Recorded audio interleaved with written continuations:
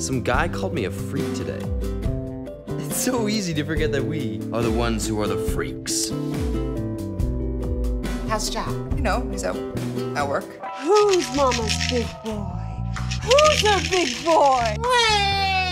How long have you been hooking? It's called escorting. We're on our way to getting our own place. It's gonna be fine.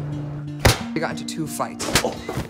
2 fights in the past 24 hours. That boy needs some clarity.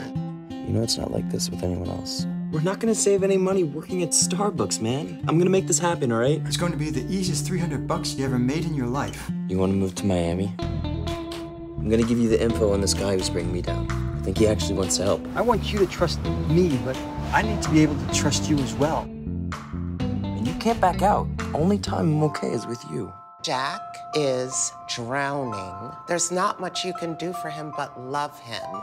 I guess I just wanted to say I'm sorry things worked out the way they did.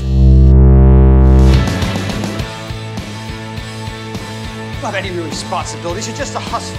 Take your money.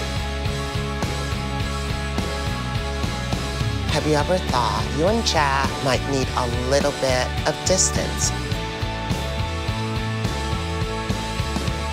You and I were different. Yeah, we're freaks, but that just means there's nobody else out there as good for us as each other.